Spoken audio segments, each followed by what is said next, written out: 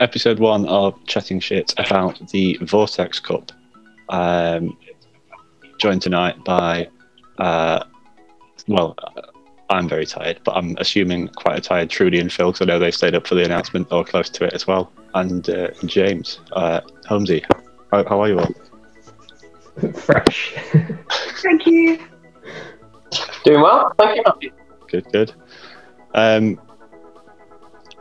I'm quite excited about this cup. No charm. Don't even have to worry about hidden charm users in a lowland Ninetales.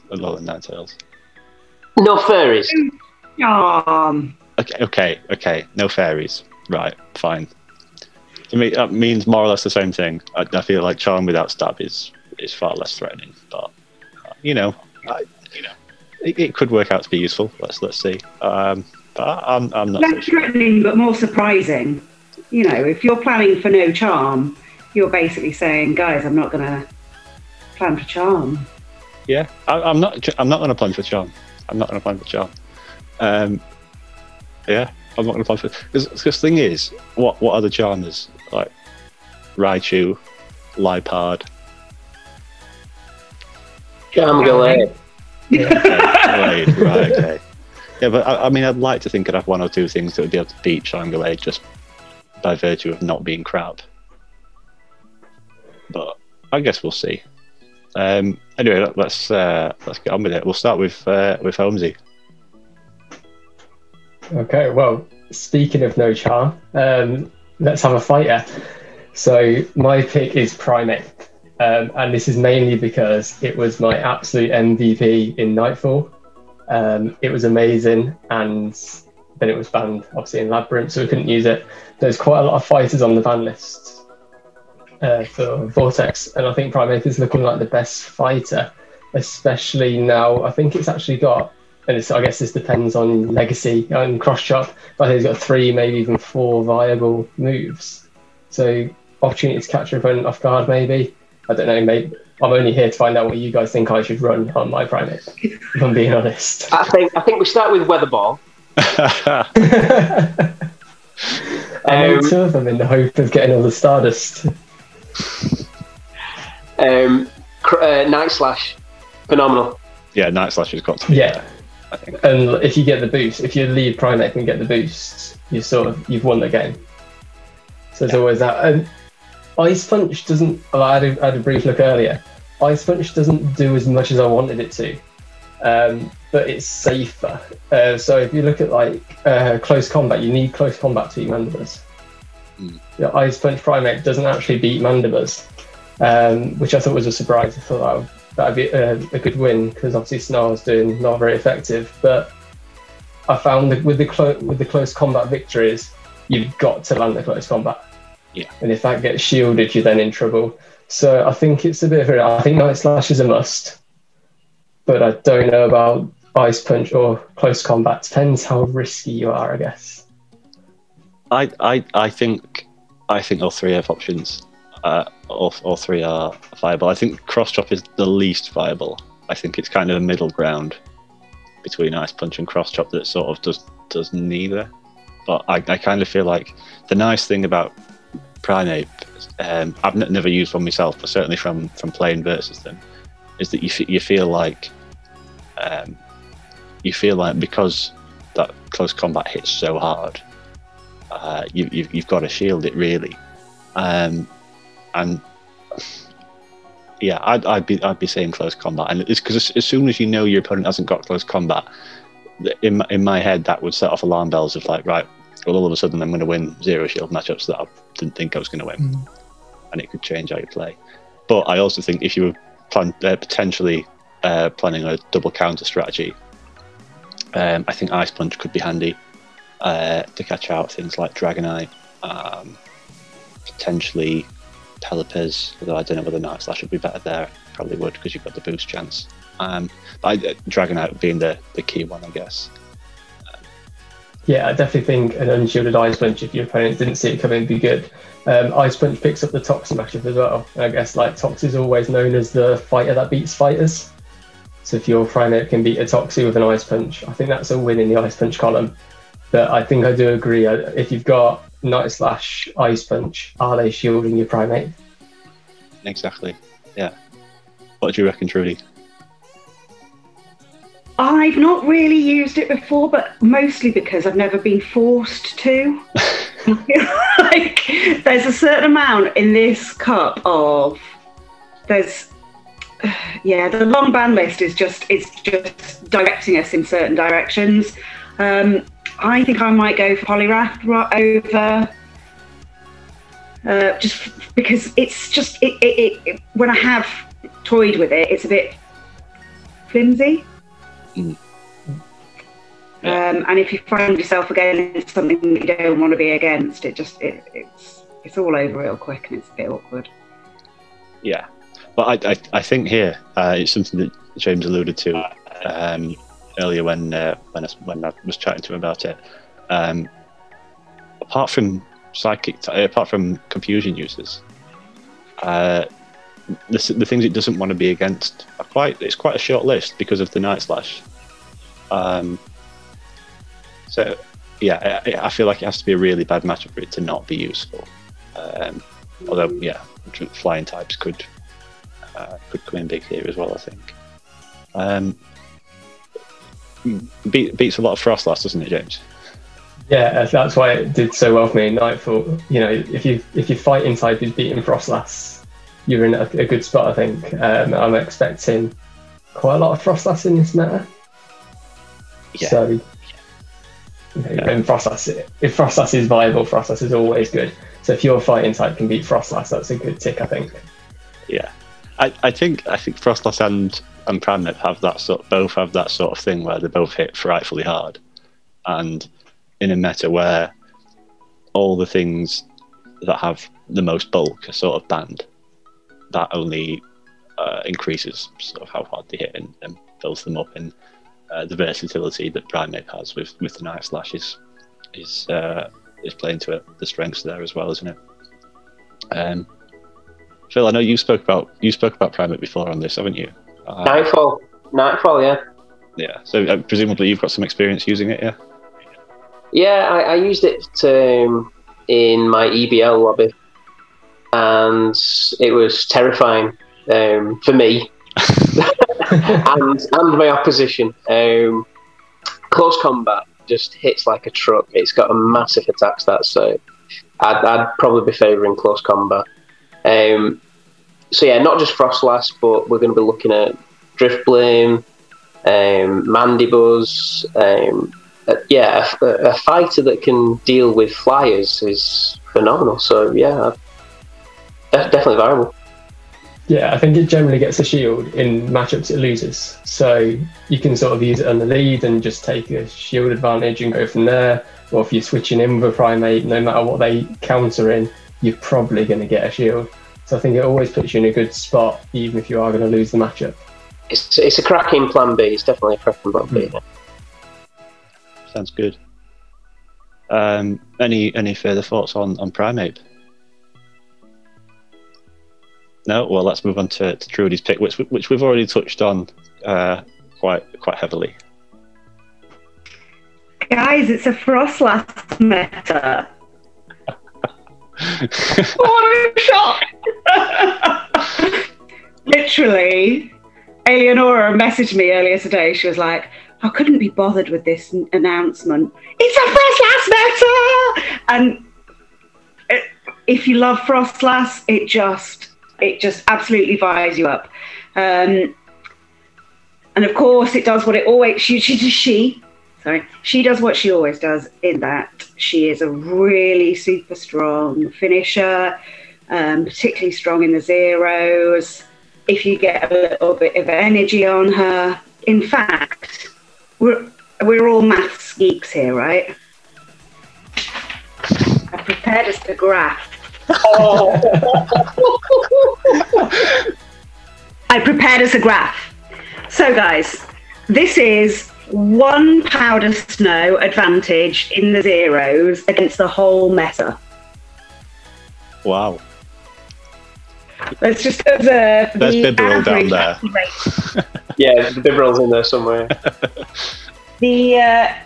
the average battle rating is 717. I mean, that's like major overkill, but that actually does mean that she can take out 2 things in the zeros. Just fighting types. You talked about fighting types being good, and yes, Primate beats her in 1s and 2s, but she takes Primate in the zeros. Yeah. Because 1 Night Slash doesn't kill, but 1 Avalanche really does. There's 2 Primates, isn't it? Like, yeah, through to next week. But she puts all of the dragons in all like all of the dragons have at least one shield situation where she beats them, and all but one of the fighters she had a shielding situation to beat. It was Pig Knight. I mean, I don't think I'm really worried about Pig Knight, but that's fine. It's like, for example, against Blaziken, she wins the 2s because she gets to the 3rd Avalanche before Blaziken gets to the 3rd Blaze Kick. And by that point, Blaziken has taken enough powder snow damage that an Avalanche knocks it out. So is this with 1 extra powder snow? No. Just great. Honestly, so that means, apart from Pig Knight, who's bringing Pig Knight, don't. Me. She beats all the fighters in at least one of the shield situations. So if you know your matchups, she actually can pull some stuff around. It's a cup that suits her so well because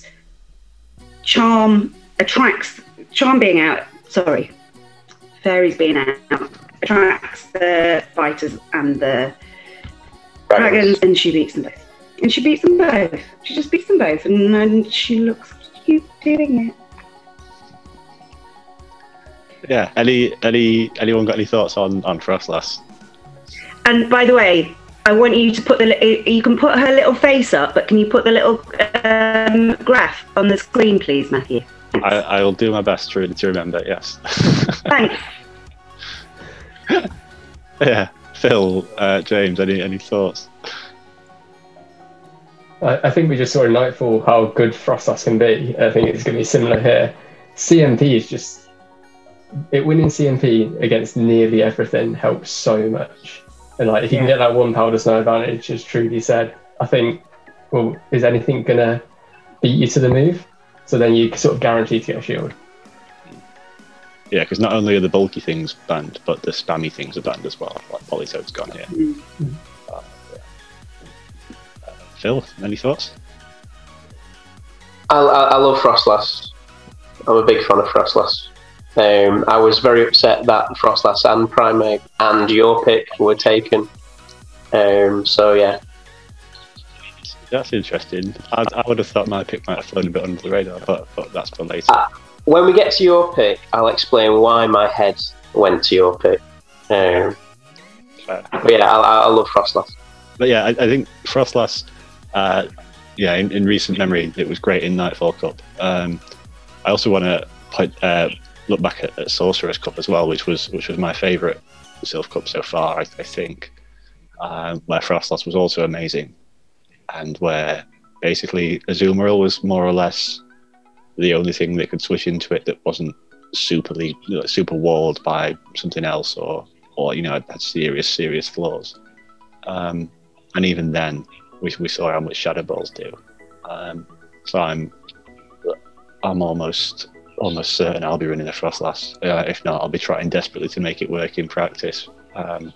It's just an incredible mon. Like, it's at rank 17 in the PV Poke rankings. Horror, absolute horror. Is that because Snowy Castform's up there? Ah, that's true. Yeah, they always run reiterations and realise some things are, and I feel like it's Snowy Castform down, Frostlass up, isn't it?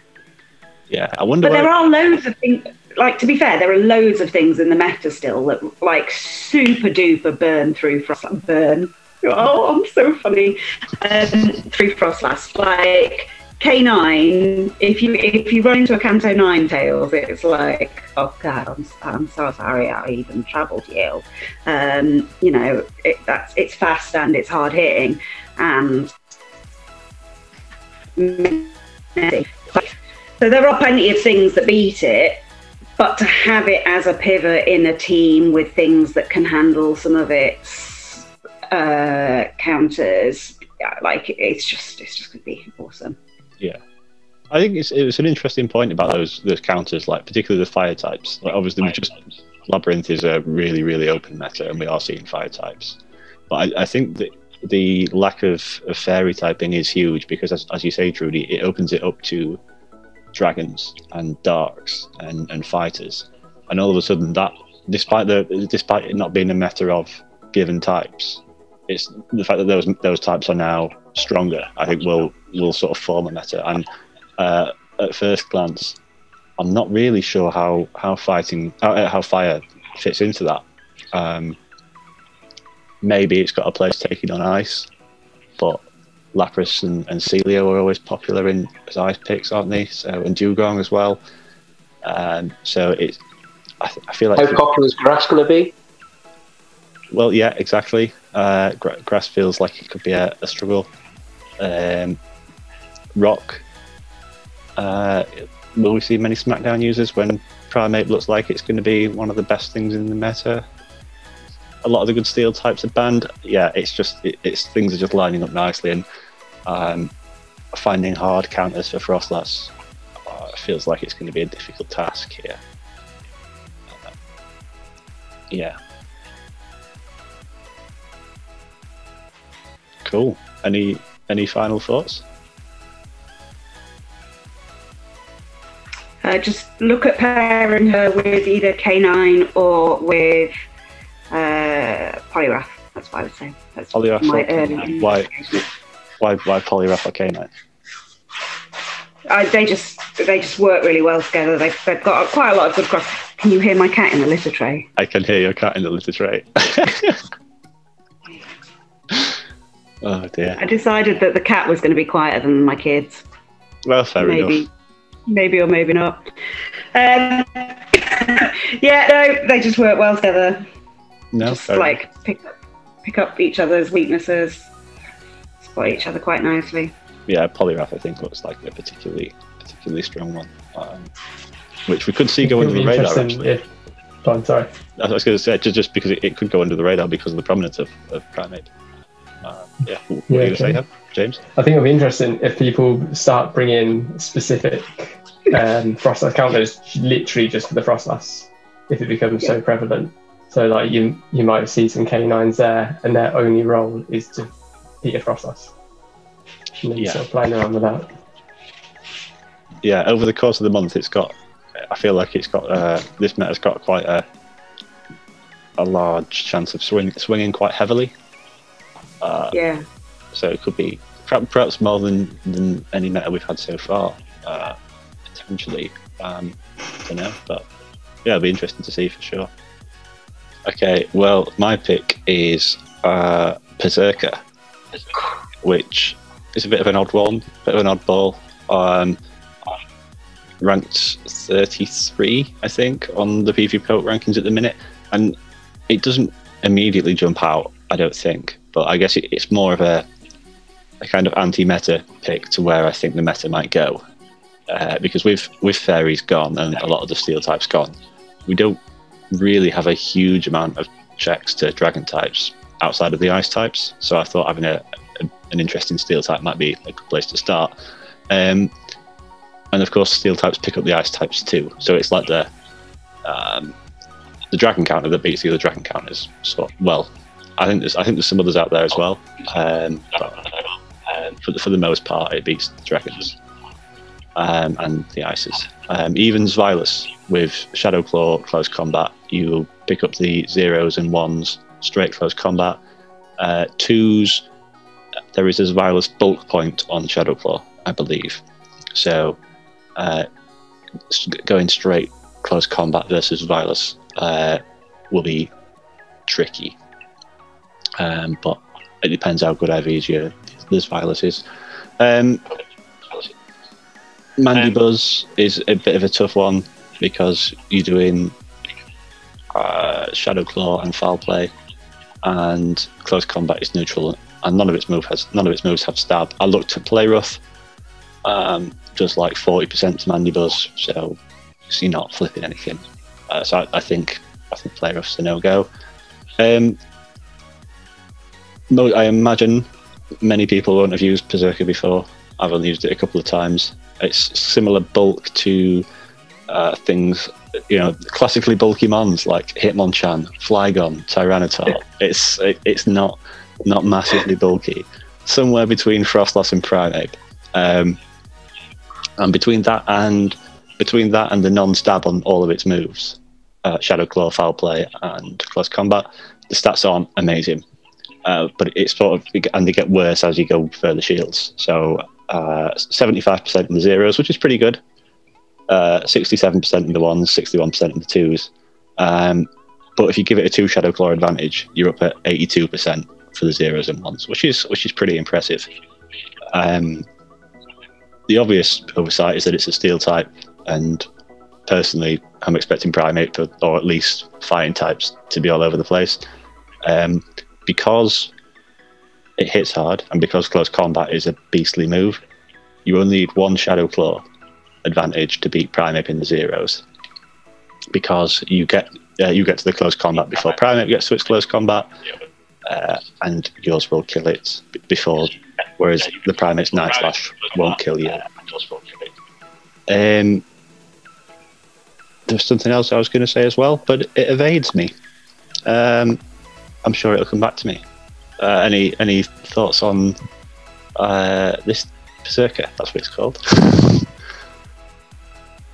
I like Berserker. I thought of Berserker. When it was announced, my head went, okay, the banning Sableye.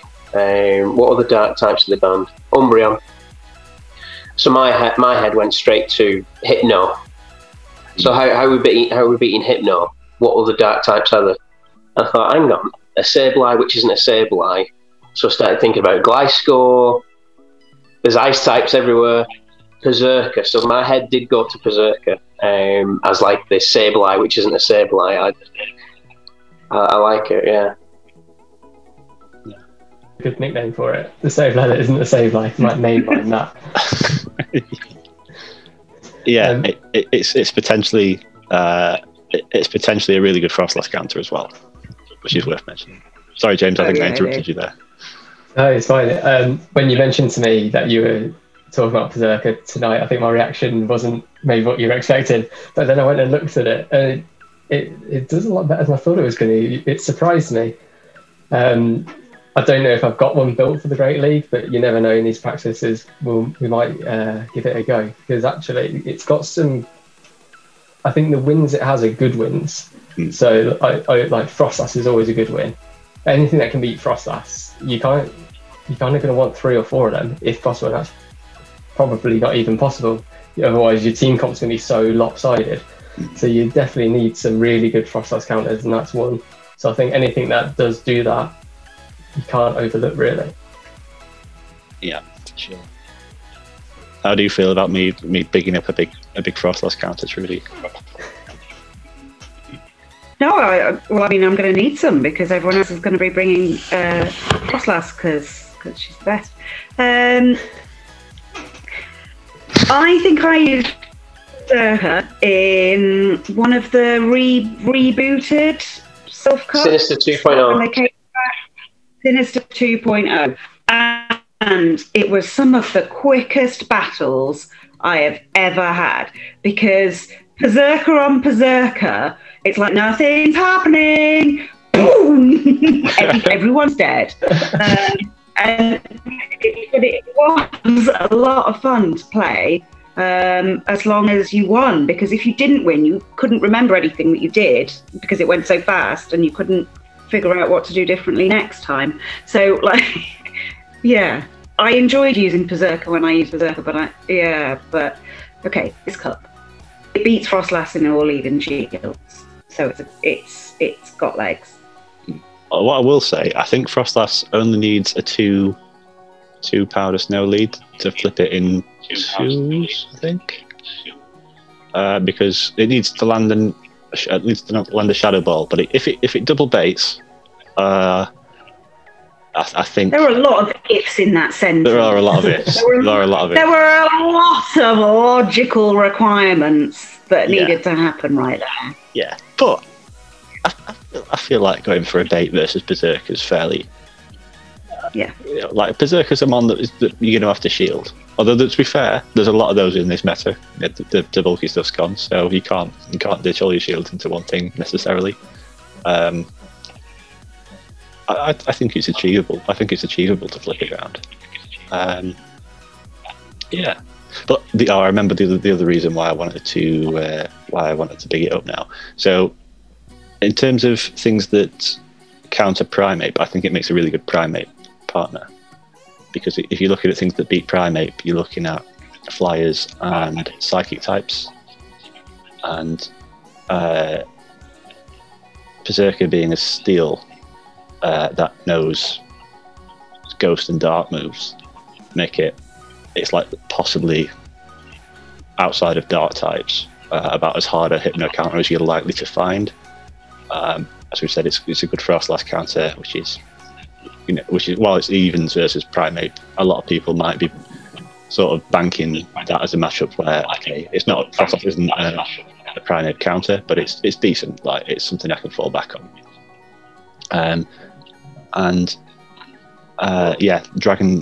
Dragonite I think could be a popular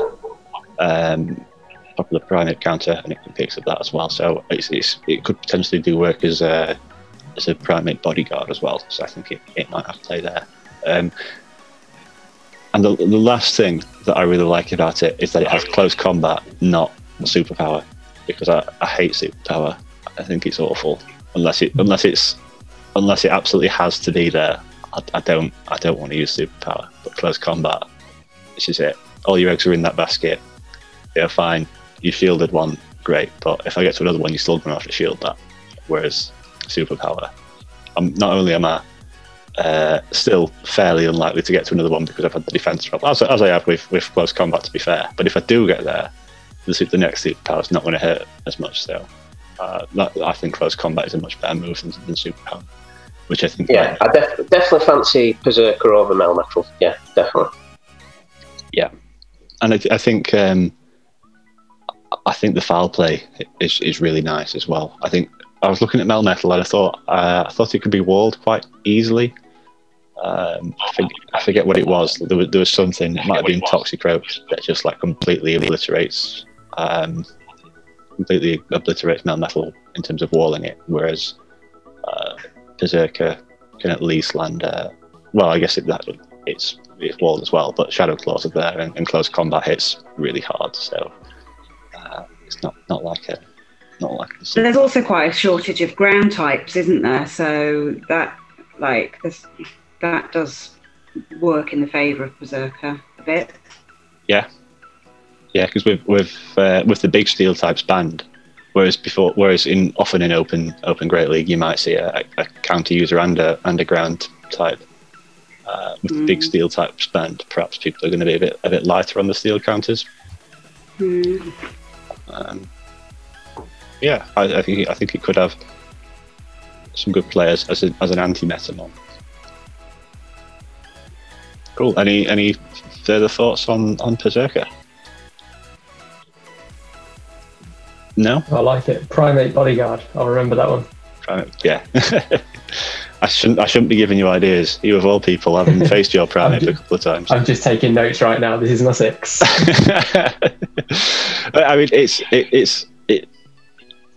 I think it's a good place to start for a team. Certainly, I think Primate Berserker could be a solid start for sure. Yeah. Well, should we move on to your pick, Phil? Yeah. So we've got a fighter, an ice ghost, a steel type, which is pretending to be a dark ghost type. And given there's no furries out there, I've gone for Pokédex entry 230. Kingdra. Now this is well down the rankings. And I'm known as Mr. Spice. You're going to be making someone very unhappy here, Phil. Exactly. I know one of my closest, dearest battler friends is a big fan of Kingdra as well. However, I also like Kingdra. No furries. Yes, there'll be some steals out there, but who's gonna resist an outrage from Kingdra? It's a good question. It's a great question. Yeah. So whether you want to use it as a 2-shield switch or gain shield advantage in the zeros, whether it's as a closer or on switch as well, I think it's a fantastic mod. Yeah. When you told me you were going to use Kingdra, I had a quick look at what makes it in the 2s. It's not a very long list. Not a very long list at all. No, and if you've got a couple of turns advantage, it gets even slimmer. It's like 86% with like three dragon breaths, 3 turns. Yeah, and those things you can possibly take in the zeros as well, potentially as well. So,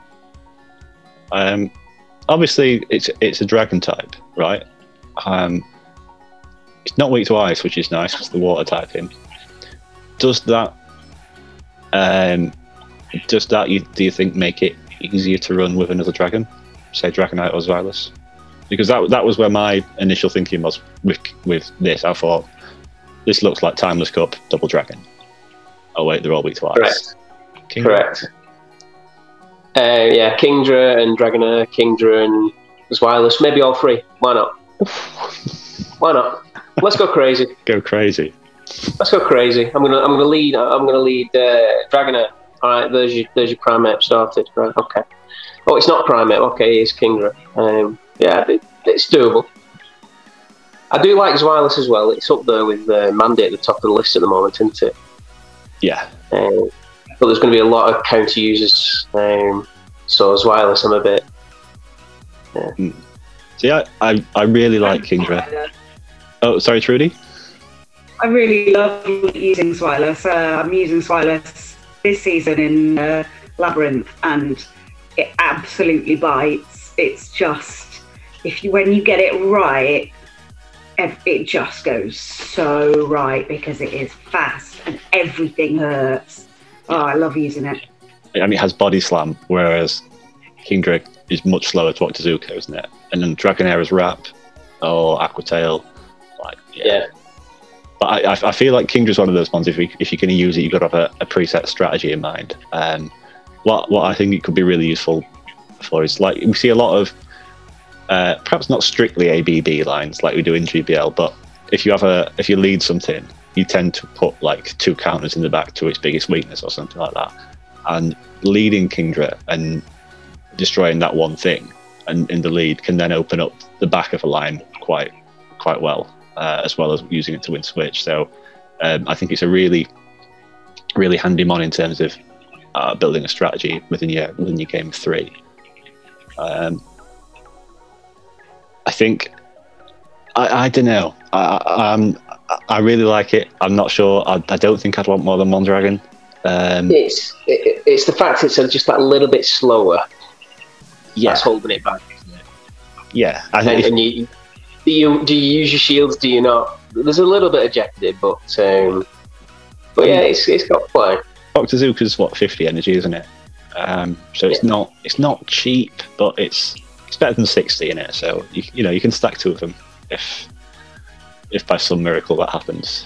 That's going to be a nice surprise. And I mean, it's a busted move. It's 100% success rate that drop, isn't it? It is if you use 2. That's how it works, right? Yeah, exactly. Yeah. 2 times. Started. It's a Pokemon you don't want your opponent to have, because as soon as you see that switch in, say stop Kingdra, even if you counter it, that 100% debuff comes in. Your opponent after the game will say, "Oh, that's the first time I've got all tournament," but it's always against you. It always happens against me. Oh, and you shielded it as well. Shielded the Octazooka and took the debuff. Yeah, just having a look at the Berserker matchup now, just to see how that does. Looks like Berserker has to land a... Oh no, it can go straight foul play. Okay, so that's encouraging. I've got something there that takes it in twos. I think it does its job as an anti-dragon. Yes, it does. It does for sure. I think there's a bit of danger to be had at Imran and Kingdra as a save switch, because unless you... Often, because it's quite slow, often you're only taking the one shield back, and you're reliant on landing or getting an outrage off on the next thing to even out those shields. And if you don't get to that outrage, you're at switch advantage and shield disadvantage and energy disadvantage. So you're at switch advantage but energy and shield disadvantage, which with certainly when it comes to the few bulky things that are around, things like Mandibuzz and Lapras, could potentially be a problem. So I feel like that's something to watch out for if you're going to use it as a save switch. You've got to sort of build your team accordingly. Yeah, it's more of a generalist. It doesn't quite pick off your Frostlass, doesn't quite pick off your Mandibuzz. Yeah. Maybe range your team of 6 off if you're looking for like a sacrifice.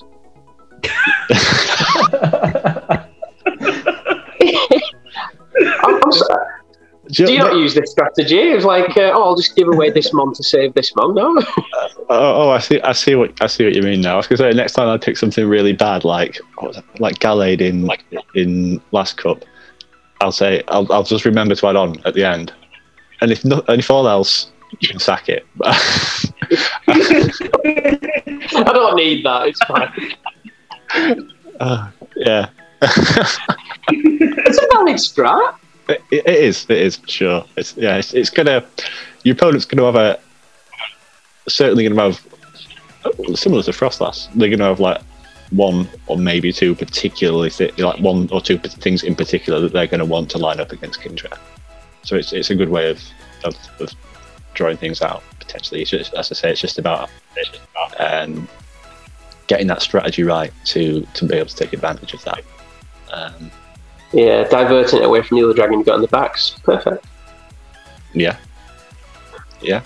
I was going to ask you about that because, I mean, I think you said it'd be good to run it with double dragon. If you have only got room for one dragon, I think it has, in terms of its resistances, a lot of competition because obviously Xylus completely shuts down psychic types.